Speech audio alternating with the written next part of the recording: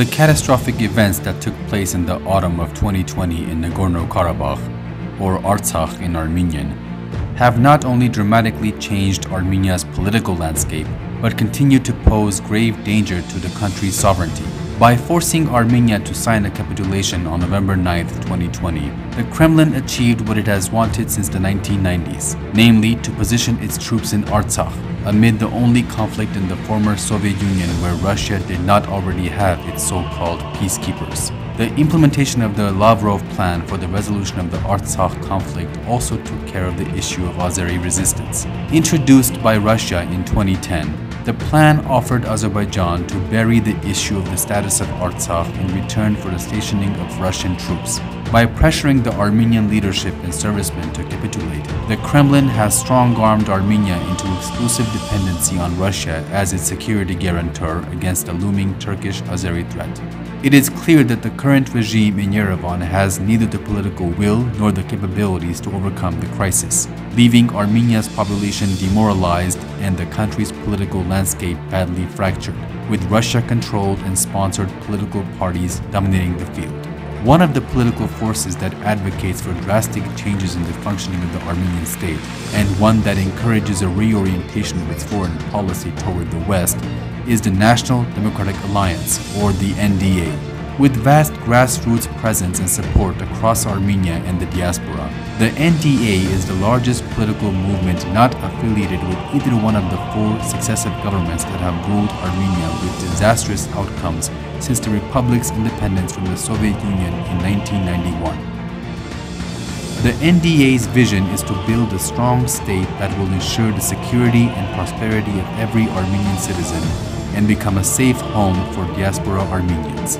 It sees the resolution of many of the country's past and present problems in Armenia, declaring itself a legal successor state of the First Republic of 1918-20 within the borders recognized by the League of Nations Special Commission and U.S. President Woodrow Wilson's Arbitral Award in 1920, prior to the occupation of Armenia by the 11th Red Army. The NDA believes that by declaring itself a successor of Soviet Armenia within the administrative boundaries within the USSR, the four successive regimes which govern the Republic of Armenia since 1991 have handicapped the Artsakh movement and failed to gain international support for its reunification with Armenia. On domestic policy, the NDA advocates for a stronger and more accountable government that will implement modern and inclusive economic reforms. It intends to build the foundations for a fourth industrial revolution using human and physical capital present in Armenia and the diaspora. The foundation for the NDA's social policies is its growth model that has both regional and sectoral focus, allowing both proportionate progress in cities, small towns, and villages across the country. On foreign policy, the NDA advocates for stronger and more meaningful relations with the West.